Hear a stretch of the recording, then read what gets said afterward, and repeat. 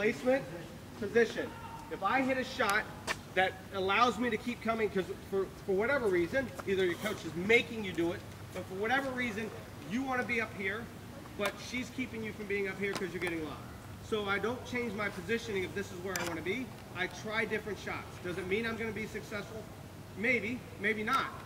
But I want to try different directional ones, spin, speeds, trajectories, all those. I bet I could figure something out. If this is where we want to be, you and I play much better when we're up here.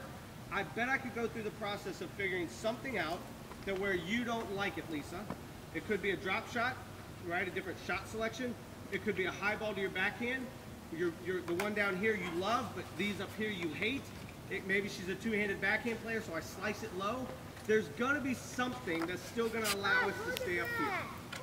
But your teams will almost always default to positioning. I'm going to stay back and cover. Well, yeah, your hour and a half match now is 3.5 hours. Right? So now I want you to serve and come in. So she's attacking. How do we want her to? Good. Very good.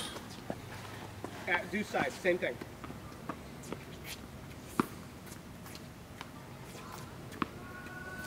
Forehand or backhand?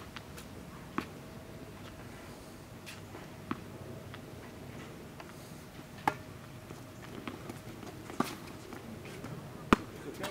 Outside. You had that, didn't you? How many wide serves are you seeing from all the players?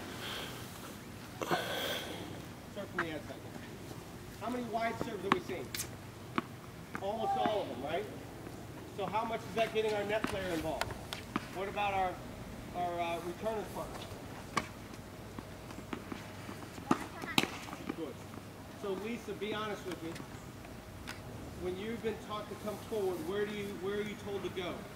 I thought it comes all the way up to here. Okay. Should I stay just come up a little bit at a time? Yes. Right? And How then many of come us all have the way taught? up?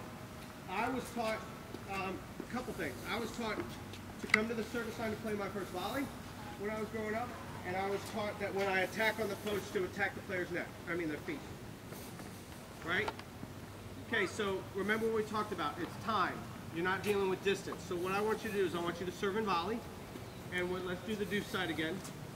And when Elizabeth gets ready to hit it, no matter where you are, I want you to split. So we're dealing with time again, not distance. She's not trying to get to a certain spot because everything's different. What are the variables? How hard does Lisa hit? What is the trajectory? Where does she aim? Where does Elizabeth want to hit? How hard she hit? There's too many variables for you to say you're going to go from point A to point B. It just depends. Depends on what you do. Go, split. Good, I bet you can run fast. Go again. Good. And you split and then you spring. Right? Don't stay. Do it again. Same thing. And I've seen you run, Lisa. You can run faster than that. I know. I have Under control, so a little bit quicker. Go. Split. Good. Very good. See ya. Oh! Okay, what was the problem with the lob? too slow. What's that? What'd you say? I was too slow. Too slow. Maybe. I can give you track shoes. Where did you hit the ball? Right at him. Right at him. Did you put him in trouble? So could we change the shot selection? Would you have to be faster? If I changed it, probably not. Probably not. Would you have to be taller, like me? So a lot of the stuff that we worry about as players kind of go out the window because we've got them thinking of something different. If you put this person in trouble, what you're trying to think about really goes away. Right? So do it again. How balanced was she with the first ball? Extremely. You hit the best volley of the day.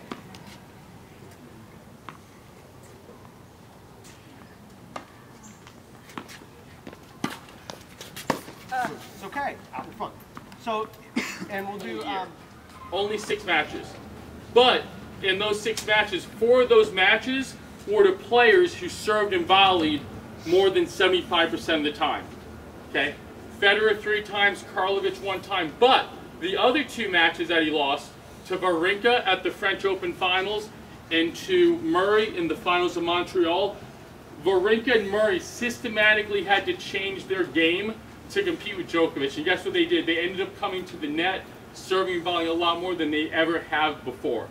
Okay, so serve and volley works against all levels of players, especially someone like Djokovic was having fits. If those of you that were up this morning at 4 a.m. like I was to watch the Djokovic match against Misha Zverev, okay, Zverev is 110 in the world. He's kind of on the back nine of his career, but he was serving, volleying, he was slicing. Djokovic was having fits. Now Djokovic fortunately got by because Djokovic is probably a more talented player, obviously, but it shows you the type of effect that it can have on even the best players in the world. So when we learn about serve and volley and we start teaching serve and volley, like I said, when you teach kids, it's all about experimentation.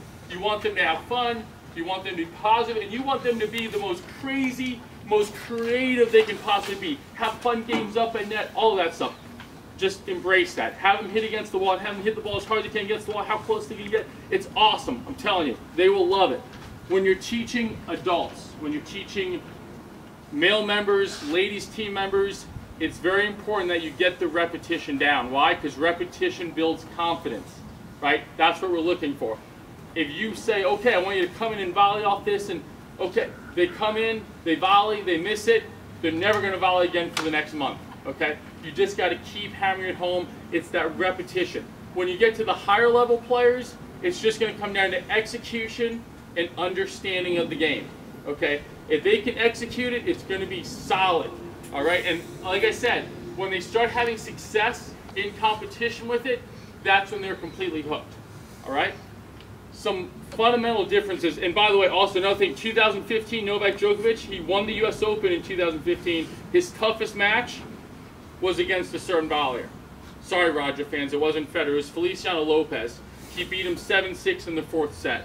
See, I have this photographic memory, thank goodness for that, right? But, so, it's one of those things where, again, you know, serve and volley does work, but we just don't teach enough. And I find that so funny because a big demographic in this country is what? Baby boomers. They grew up in the boom of tennis. They were watching McEnroe. I guarantee you everyone wanted to play like McEnroe. Most people can't, because he's amazing, but everyone wanted to play like McEnroe, so they grew up in that. They would love to get back to that. They would love to serve and volley, okay? Then you have the next generation. You have the juniors, okay? And the juniors like it too. Why? Well, because you know what? If you're training a player today, and this kind of goes into my player development, which I have in the outline, but if you're training a player today to play like the top players, when they get to that level, they're going to be a generation behind because they're not going to be playing like those top players, all right? So it's one of those issues where those juniors, are we going to have a player like Novak Djokovic 10, 15 years from now? The game's going to change. The game changes every 6 months. So we got to start thinking about ways that they can play that's a little bit different than today, and that's really what it's going to take. So a couple fundamental differences with serve and volley, okay? Baseline play, it's a lot like, of course Todd mentions food, so I always go back to food. Okay, baseline play, it's a lot like a chicken, right? Laying it. It's all in a day's work. You can stay back there on the baseline, there's no pressure, go all day, and you'll go back and you'll play the next point the same way, and you'll play the next point the same way, and you'll play the next point the same way. Okay, and you can change it up a little bit, but you know, it gives you a little bit of margin, it gives you a little bit of flexibility. Serve and volley is not like that. You have to have a full commitment. So if baseline play, if you're a chicken and you're laying an egg, it's all in a day's work for the chicken. Serve and volley, it's like a pig and you're bacon. It's a lifelong commitment for the pig. Okay, that's really the way it is. Because when you serve and volley, you have to have that full commitment. But the big fundamental difference with serve and volley that you will start to see is that it's pressure, right? It's pressure. You're putting pressure on your opponent, and you might even feel a little bit of pressure yourself. And that's okay for those that do like pressure. I love pressure. Put me in any situation. I absolutely love it. Put me in the cockpit of an F-18 fighter. Put me in an operating room doing brain surgery. I don't care. Come up with it. I'm going to love it, and I will find a way. And that's kind of how you want to see your students. If you have a student that really enjoys that pressure and they feel it, you know, Billie Jean King has a great quote on pressure, right? Pressure is a privilege. It comes to those who earn it. I'm sure all you guys have heard that. Well, that's true, but for a lot of people and a lot of tennis players, pressure paralyzes.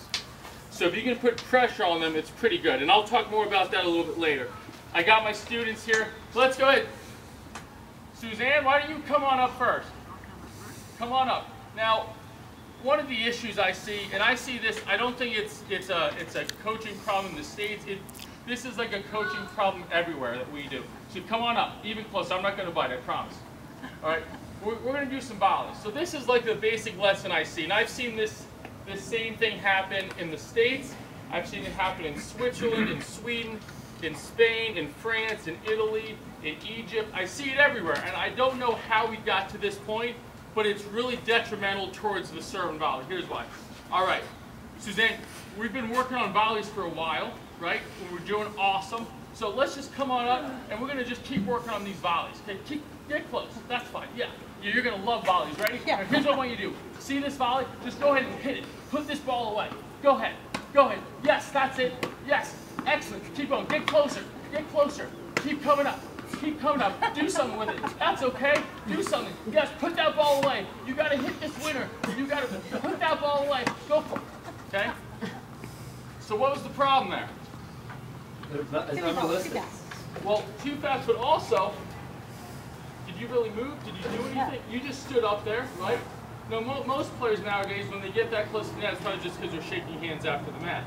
But what ends up happening is we create that false comfort level with the player, right?